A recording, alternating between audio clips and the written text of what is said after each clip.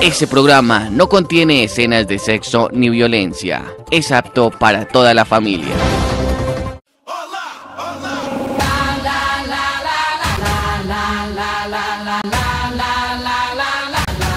La Corporación de Televisión Comunitaria Ciudad de los Pinos, Canal 4 de Sutatausa, presenta Zona Full HD, un programa donde mostramos cubrimiento de eventos, entrevistas y te ayudamos a conocer un poco más de lo que se hace en nuestro municipio. Lego. Bienvenidos.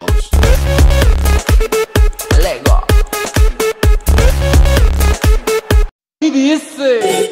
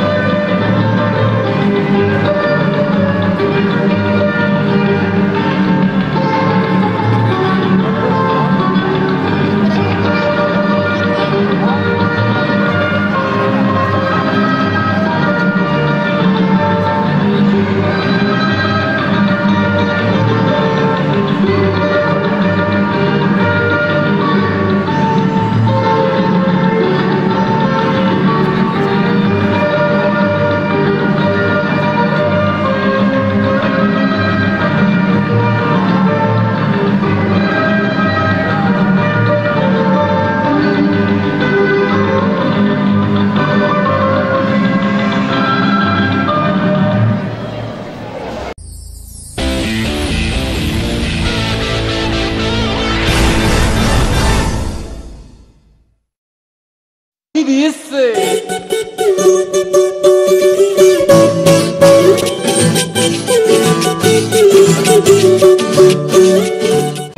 Y seguimos en este festival homenajeando a la profesora Ofelia Vargas de Sazoque y recibiendo a las delegaciones. Muy buenas tardes, ¿de dónde son ustedes?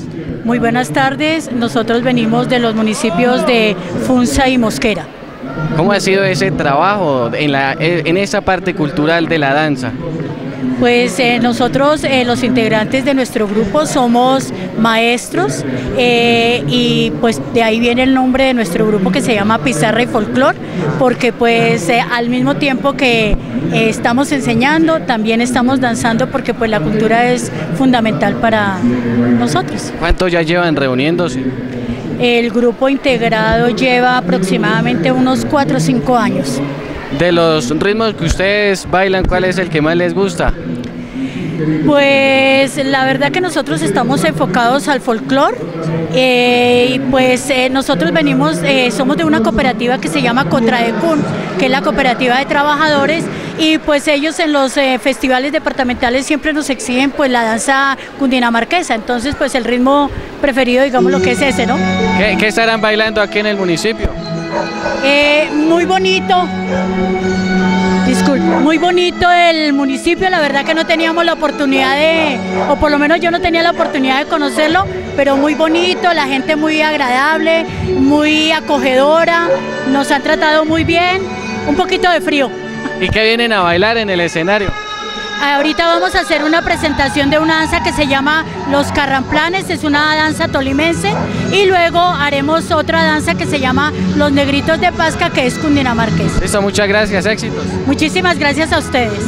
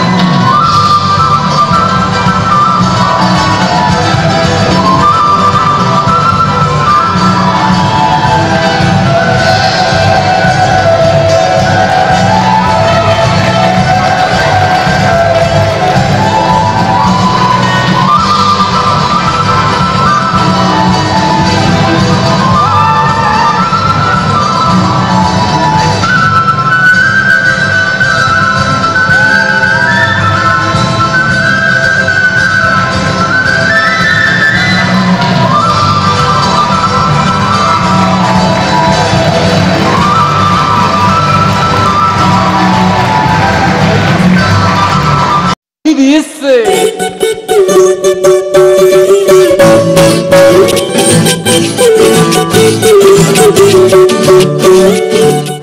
Aquí estamos en el Festival de Danzas Ofelia Vargas de Sastoque. Muy buenas tardes, ¿con quién tengo el gusto? Buenas tardes, Angie Murcia, mucho gusto. ¿De dónde vienen ustedes? Fúquene, Cundinamarca. De Fúquene, ¿cómo es esa parte de la danza en Fúquene? ¿Cómo vive la gente esto? No, creo que, bueno, nuestra escuela está formada hace más o menos desde el 2009 por un maestro de música. Comenzó a incentivarnos, de hecho yo fui una alumna de ellos, soy habitante del municipio y me fui a la ciudad a estudiar y actualmente soy la instructora del municipio de Fúquene. Con este grupo de chicos que tengo al respaldo mío, llevo aproximadamente un mes, con unos trabajé el año pasado, más o menos 6 meses, pero de los 15 que tenía el año pasado apenas hay 5 integrantes, el resto son nuevos. Es un elenco nuevo y pues venimos con muchas ganas a representar nuestro municipio. ¿Qué tal se portan los muchachos? ¿Sí son juiciosos o no? Sí, son juiciosos. Bueno, pues aquí estamos con una de las alumnas. Buenas tardes. Buenas tardes. ¿Cuál es su nombre? Mariana. Mariana, ¿qué se siente bailar? Ay, Dios.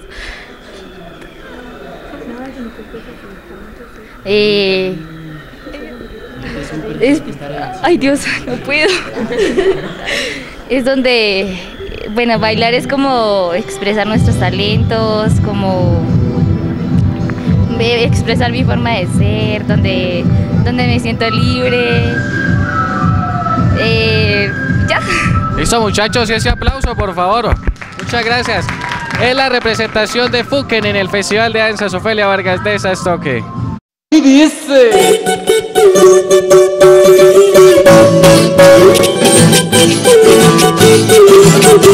Seguimos recibiendo las delegaciones de los diferentes sectores aquí en el Festival de Danzas Ofelia Vargas de Sastoque desde Nariño. Buenas tardes. Hola, buenas tardes. Nosotros somos el grupo de danzas raíces del Galeras. La gran mayoría, los integrantes, pertenecemos al departamento de Nariño, representando nuestra cultura y tradición desde el sur de Colombia y hermanos países como Ecuador, Bolivia y Perú. ¿Cómo nace el nombre de la agrupación? Bueno, como te decía anteriormente, la gran mayoría somos de Nariño, de algunos municipios, de algunos pueblos, también de la ciudad de Pasto. Entonces, radicados en la ciudad de Bogotá, decidimos formar este grupo para recuperar nuestras tradiciones y conservarlas y transmitirlas a los demás. ¿Qué tal esta faceta de la danza religiosa? Bueno, no lo habíamos hecho así netamente, pero estamos en esta ocasión representando una danza peruana que hace honor al señor cautivo desde la provincia de Piura, Ayacucho, Perú. Y pues muy bonito el evento. Muchas gracias a Sutatausa por la invitación. Listo, muchos éxitos. Gracias. Y ese aplauso, por favor.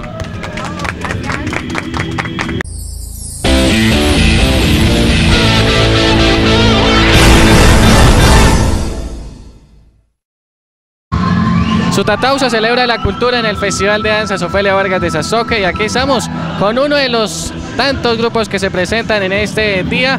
Muy buenas tardes, ¿cuál es su nombre y de dónde vienen ustedes? Blanca Cecilia Alarcón y vengo de Bogotá. Doña Blanca, ¿cómo ha sido ese trabajo de la danza? Muy bonito y es un oficio, unas danzas que a uno le gusta, bailes que a uno le gusta. ¿Cuál es el que más le gusta a su merced? Todos. ¿Todos le gustan? Todos los dos bailes me gustan. ¿Qué van a bailar ahorita aquí en el escenario? Sí, ya vamos a bailar ahorita. ¿Y qué van a bailar? Una danza. Listo, ¿y cómo les ha ido con la escuela de formación? Muy bien. ¿Cuántos integran el grupo? Habemos 18. 18 personas, ¿desde hace cuánto se reúnen? 18 entre hombres y mujeres. ¿Y desde hace cuánto tiempo se reúnen? Ya hace como unos 10 años. Ah, bueno, qué bueno, un aplauso para ustedes, eso sí. Muchas gracias y muchos éxitos. Bueno, muchas gracias, muy amable. Y dice.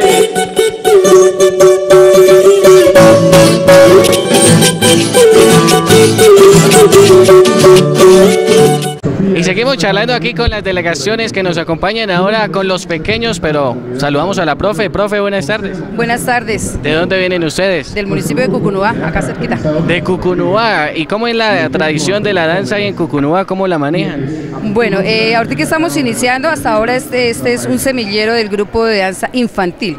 Llevamos muy poquitico tiempo, llevamos 2 meses y medio más o menos ensayando con ellos. ¿Y qué tal el trabajo con los chiquitines? Bien, son juiciositos. Bueno, a veces nos falta es más, no sé, he visto en la mayoría de los grupos es como el hombre, sí. ¿Cierto? Es muy escaso en los diferentes grupos. O sea, es más complicado conseguir hombres. Hombres, sí señor.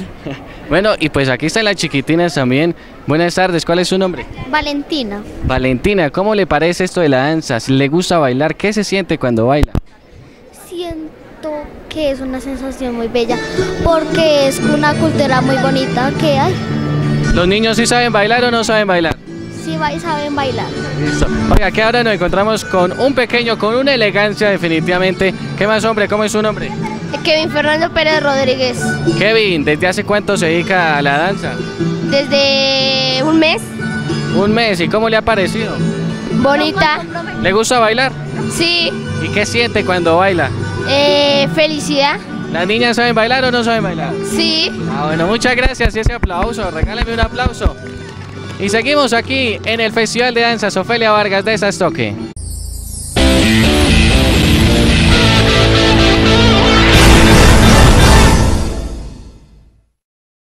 Y la casa también está aquí participando de ese Festival de Danzas Ofelia Vargas de Sastoque, pues nos encontramos con alguna de las integrantes de la Fundación La Mana. Muy buenas tardes, ¿cómo es su nombre? Buenas tardes, Luz Marina Duarte. Luz Marina, ¿cómo le parece esto de la danza? Muy bueno, muy bonito, y para uno es participar en cosas que uno nunca había participado. Muy chévere como nos están teniendo en cuenta al adulto mayor. Ah, qué bueno, nos alegra bastante. Y por este lado me encuentro con Fanny.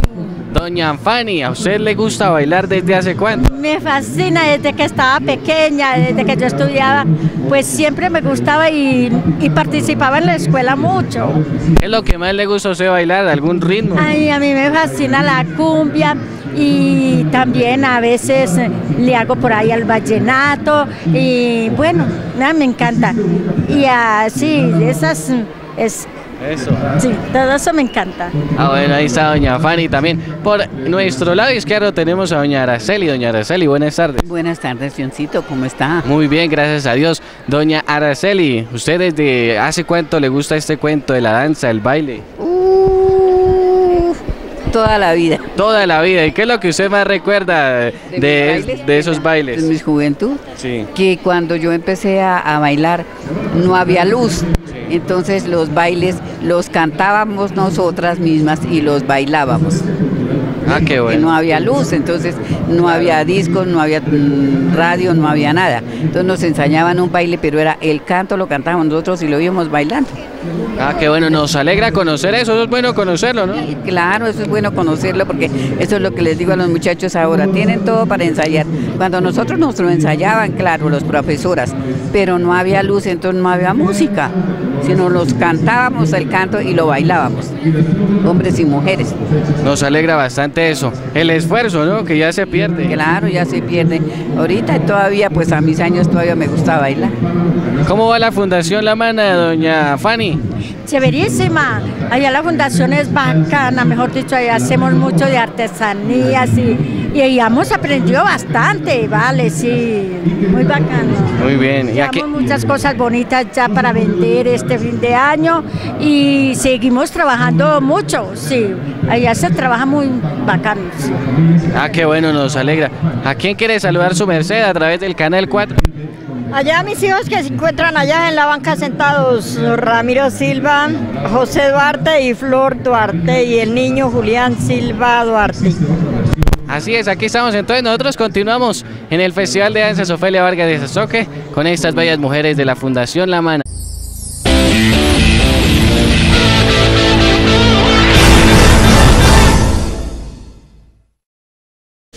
Nosotros seguimos aquí recorriendo nuestro Festival de Danzas Ofelia Vargas de Sastoque. Nos encontramos con esos muchachos. Muy buenas tardes. ¿Su nombre cómo es? Eric Fabián García. ¿De dónde vienen ustedes? De Choachí, Cundinamarca. Ah, bueno, desde Choachí, Cundinamarca. Buenas tardes. ¿Cómo es su nombre? Leonel García. Hombre, Leonel, ¿cómo le va en la danza? Bien, muy chévere manejarla. ¿Desde hace cuánto baila? Yo aproximadamente hace 4 años. ¿Quién cree usted que baila más, el hombre o la mujer aquí en su grupo? La mujer. Ah, la mujer. ¿Cuál es el ritmo que más le gusta a usted bailar? Torbellino. Ah, qué bueno. ¿Qué se viene en la escuela de formación de ustedes? Hasta el momento teníamos planeado aquí avanzar en lo que están en todo esto, y si se puede avanzar, hay planes por delante. Eso es lo que se quiere, es bailar y salir. Nos alegra resaltar la cultura, ¿no? Oiga, ¿qué bailaron en tarima? ¿Qué van a bailar? Ahorita si pasamos, nosotros vamos a bailar una danza que llama Los Faroles, una danza muy hermosa, religiosa. Ahí está entonces desde Choachí, Cundinamarca. Pues por acá las damas también queremos escuchar las voces femeninas. Buenas tardes. Buenas tardes. ¿Cómo es su nombre? Lady Pinzón. Lady Pinzón, ¿qué tal eso de bailar danza religiosa? La verdad me encanta, me fascina la idea. Ah, bueno, ¿desde hace cuánto baila? Yo bailo aproximadamente de 5 años. Y ya. ¿Qué siente cuando usted está en el escenario danzando? Pues realmente es una forma de liberarme de, digamos, la esclavitud del trabajo de lunes a viernes. Entonces es una cosa chévere. Ahí estamos. Entonces, desde los muchachos de Choachí, seguimos aquí en el Festival de Danzas Ofelia Vargas de Sazoque con ese aplauso, esa bullita también. Y dice...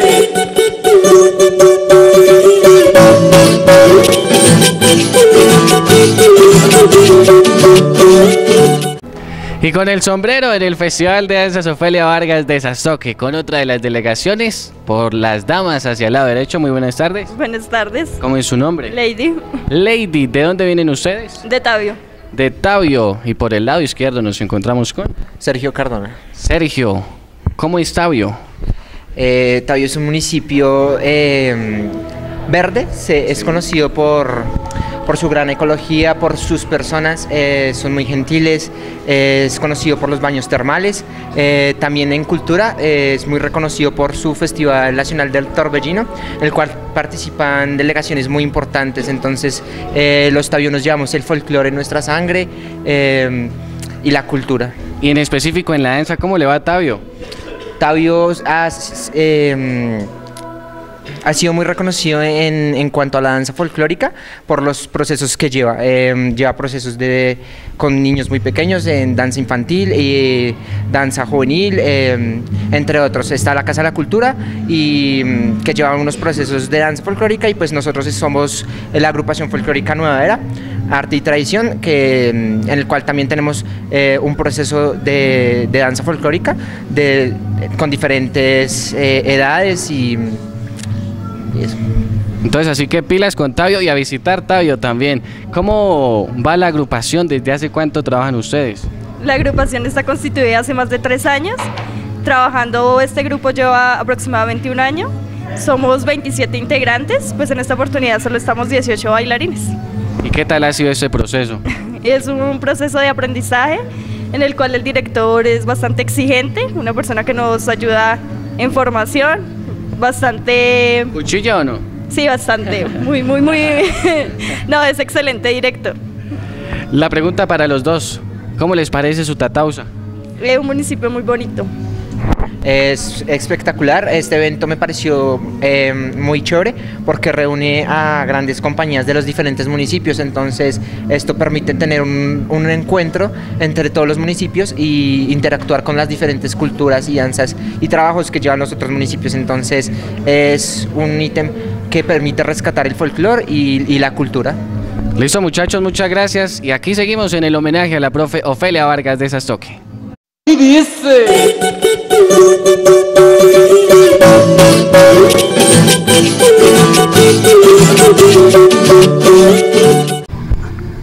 Ay, cómo nos gusta escuchar esta música colombiana, y aquí en este Festival de Danzas Ofelia Vargas de Sazoque, pues qué bueno, un grupo que me encanta poder saludarlos. ¿Y qué tal? Feliz tarde, profe, ¿cómo vamos? Bien, muchas gracias, pues contentos de estar aquí participando en este festival.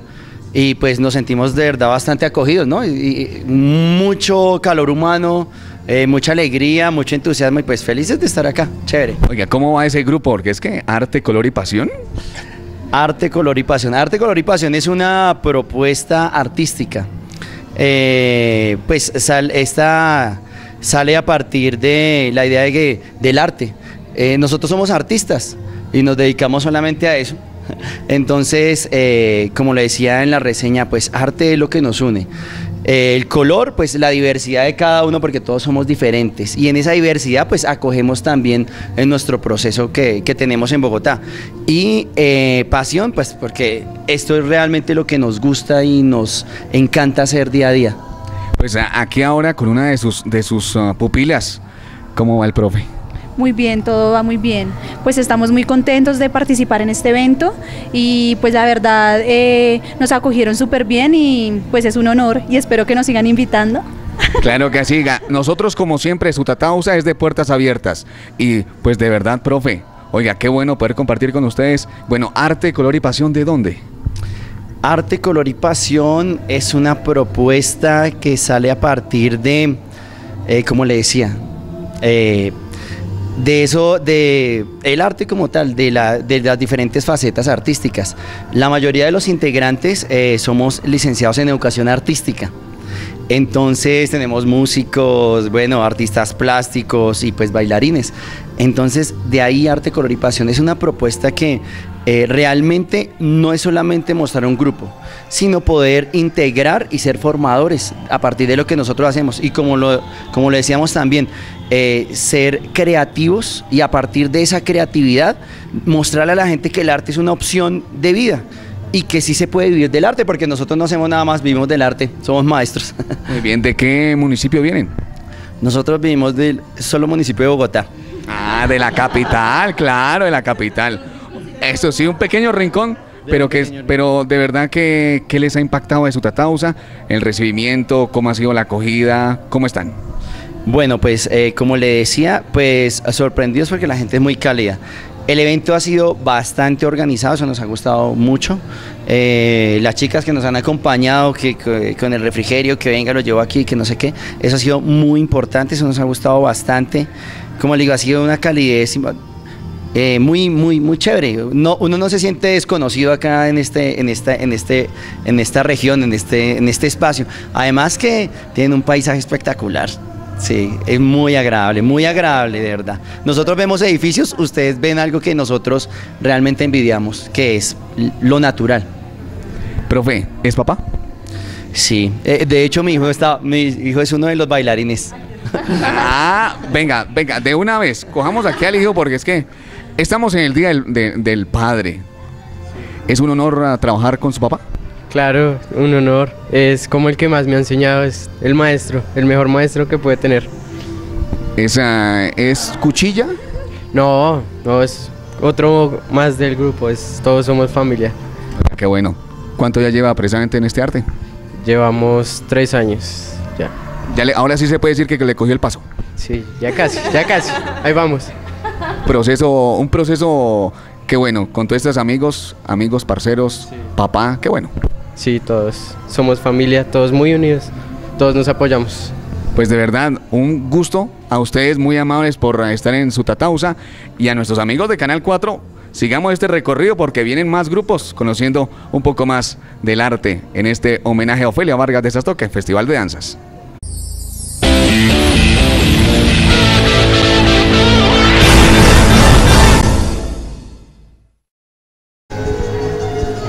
Festival de Danzas Ofelia Vargas de Sastoque, y un gusto poder saludar a los integrantes de la Escuela de Formación del municipio de Nemocón. ¿Qué tal? Buenas tardes. Buenas tardes. ¿Cómo vas? Bien. ¿Me regalas tu nombre? Daisy Marcela Roballo Sánchez. Bueno, Daisy, ¿y tú? Haider Farid Márquez. Qué bueno. ¿Cómo los ha recibido Sutatausa en este festival? Muy bien. ¿Qué más lo que más te gusta o te ha gustado? El parque, este colegio, todo está muy bonito. ¿Cuánto ya llevas en la danza? 3 meses. Ah, eres hasta ahora iniciando. Sí, pero sí. ¿Cómo va este inicio? Voy muy bien. Sí. ¿Qué tal la profe? Chévere. ¿Sí? Sí, señor. ¿No es de aquella profesora que de pronto le gusta ser muy estricta? No, señor. Bueno, ¿y tú cómo vas? Bien. ¿Cuánto llevas ahí en la danza? 3 meses. Ah, están igual. Ah, ¿y son la pareja? ¿O les ha tocado en pareja algún baile? Sí. ¿Cómo va con la pareja? Bien. Sí, señor. Muy bien. Nemocón. ¿Qué distingue a Nemocón del resto de los municipios? La mina de sal. La mina de sal. ¿Tú has ido? Sí, señor, muchas muchas veces. Ah, qué bueno. En esta danza, ¿cuál es el mensaje precisamente para ti y para los jóvenes que se sigan involucrando con la cultura? Pues que bailar es muy bonito y especialmente pues porque nos inspira a algo más que simplemente estar en la casa mirando televisión o haciendo cualquier cosa que no sea algo chévere. ¿Tú cuando saliste hoy de tu casa le dijiste al menos a tu papá, feliz día papá? Sí, señor. Primero lo primero, ¿cierto? Sí, señor. ¿Y tú a tu papá? Sí, señor. También le dijo feliz día papá y nos vemos en la noche. Sí, señor. Pero yo me imagino que llevarán algunos presentes pequeños pero significativos. Sí, señor, claro. Yo le llevé un pocillito con un globito que decía feliz día, papá. Qué bueno. Yo creo que esos hermosos detalles de parte de los hijos son maravillosos. Y precisamente hoy también rescatando esta cultura, pues de verdad muy amables y que sigan visitando Sutatausa. Claro.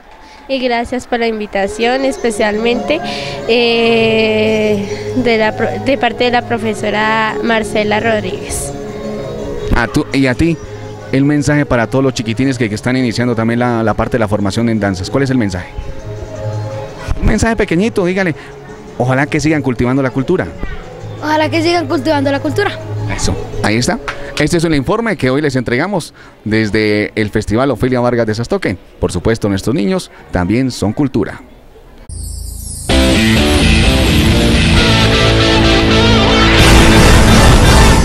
Estamos de fiesta en Sutatausa con Dinamarca, con las delegaciones. Muy buenas tardes. Muy buenas tardes para todos. ¿De dónde vienen ustedes? De Facatativá. De Facatativá, ¿y a qué se debe toda esta elegancia? Bueno, el día de hoy queremos presentar unas muestras de danzas de salón para la comunidad sutatense y para todas las... Sutatausana y para todas las delegaciones provenientes de las diversas regiones del país. ¿Cómo ha visto a los otros grupos? Muy bien. Veo que hay muchísimo nivel entre las otras agrupaciones, unas muestras espectaculares y sobre todo los niños que son los que se roban el espectáculo. ¿Cómo va la danza en Faca? La danza en Faca va en progreso, hay varias agrupaciones que se han sumado a la labor del rescatar el folclore y las costumbres ancestrales. Bueno, pues muchos éxitos en su baile. Muchísimas gracias. Y que se escuche el aplauso de los integrantes, por favor. ¿Quiénes somos? ¡Ancestro! ¿De dónde venimos? ¡De Facatativá! ¿Y qué traemos? ¡Amor por Colombia!